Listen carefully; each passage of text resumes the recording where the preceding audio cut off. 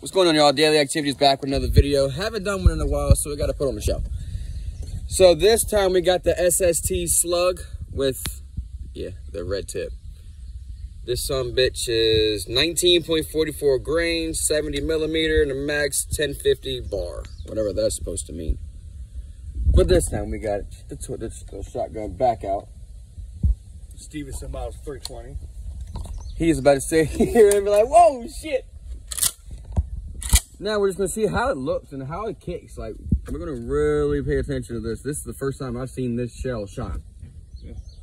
Whoa. All right, well, let's find a tree to go to, I reckon. What are you thinking? Right at that tree? I'm going to go straight back. Straight back there? All right, I'm going to get the recoil off the gun. Well, I got to get the recoil off that. You know, a bug want to stay around it. It don't want to stay. Yeah. It's gonna. Ooh. Shoot that black thing out there. Oh, god damn. That kicked.